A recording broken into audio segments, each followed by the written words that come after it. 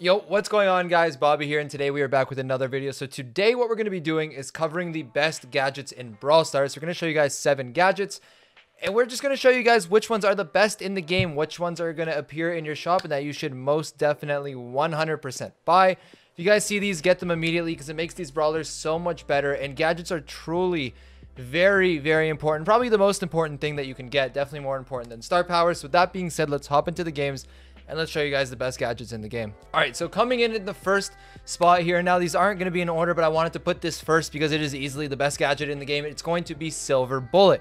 Now, Silver Bullet's very self-explanatory. If you guys have been on YouTube at all, you guys know exactly why Silver Bullet is OP. It is basically a full Colt clip compacted into one very easy to hit bullet that you can auto aim from close range against slow brawlers, medium range, even sometimes. And it's just such a good gadget in general. It's so broken, absolutely fantastic, and I would highly recommend using it.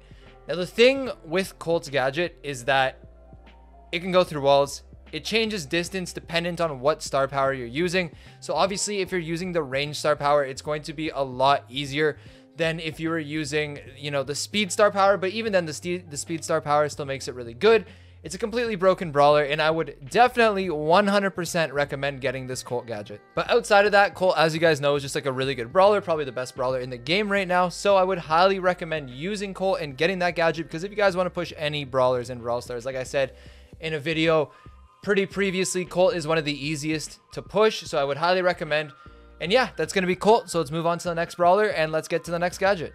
So our next brawler is going to be Bea. Now, Bea, her gadget is obviously broken for very obvious reasons. It is just so good at applying pressure and pushing teams back. No matter what mode it is, it's definitely going to be able to get you a little bit of comfort, get you a little bit of range. As you guys can see here, I do like 9,000 total damage to everyone. Well, 9,000 total damage, I guess. 3k per brawler, but it's just so good. It's so broken. It's such a good brawler, and it leads to so many just team wipes, position advantages, kills, etc. It is such a good brawler, and on top of that, the gadget is just so good. Now, Honeycut, which is the other one, is just not as good. It used to be pretty good, but not anymore.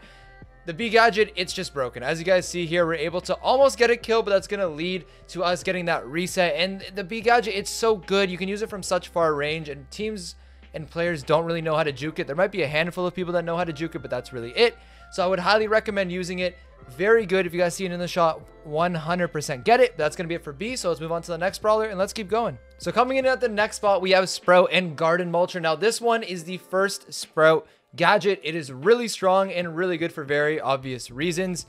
It's just a really good gadget.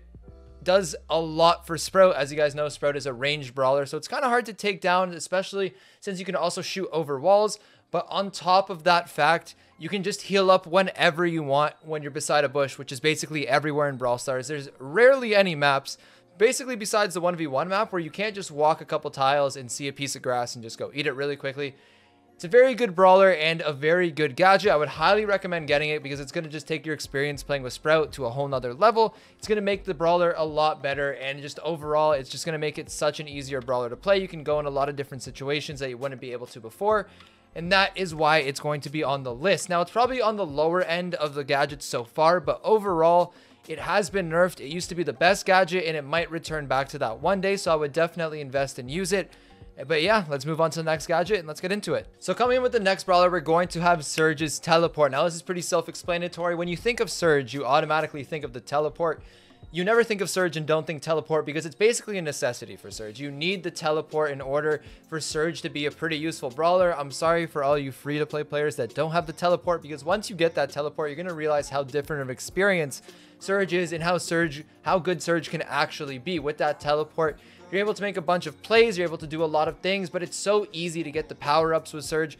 Once you can actually get that teleport, you can also just teleport on top of people like that. You make a lot of plays that you really wouldn't be able to make before, such as teleporting onto that present and being able to defend that Mortis, when I wouldn't be able to if I didn't have the teleport. Now, it's a really good gadget, very self-explanatory. I don't have to get into it too much, but it's super good. I would highly recommend using it. It speeds up plays like that to help us win the game.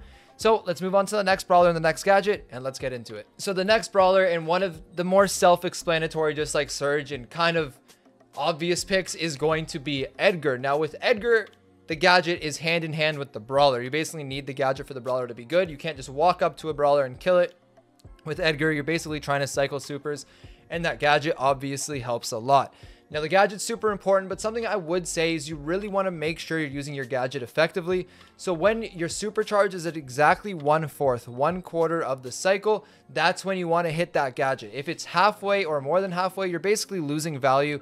You should just wait the extra like 7 seconds or 6 seconds and just wait and not waste your gadget, because this gadget is so important to Edgar. It gets you super so easily, gets you kills so easily. It is very important that you have it. But just like Surge, it's a hand-in-hand brawler. You basically have to have the gadget in order for the brawler to be good. There's really no more explanation that has to be done. You click green button, you get your super. You click yellow button, jump on them, and you spam the red button and get the kill. It's as simple as that. So let's hop into the next brawler and let's get into it. Now, coming in, our final gadget is going to be the Nita Bear Shield. Now, Nita's both gadgets are actually really good, but this one is pretty broken for the following reasons. Now, when you put down Nita's Bear, what you're trying to get from it is space. So when I say that, if you put your bear down and there's an opponent, your opponent's going to have to walk backwards and waste all of its shots taking out that bear. That's going to give you positioning. Now, when you use the bear shield, what that's going to give you is such an insane amount of positioning, space, and just tanked shots to deal with that it's going to be so easy for you to just win that lane and walk forward. Now, if you match it with the heal star power, it's basically unstoppable. And it's basically just keeping the same health that it's always had. You guys can see it starts with 5.6, but as I'm hitting brawlers and the heal is getting to the bear just stays alive, it tanks, and it's perfectly fine. The shield is so good.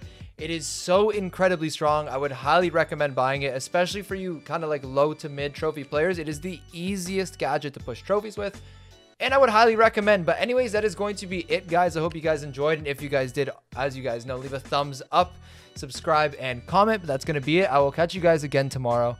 Peace.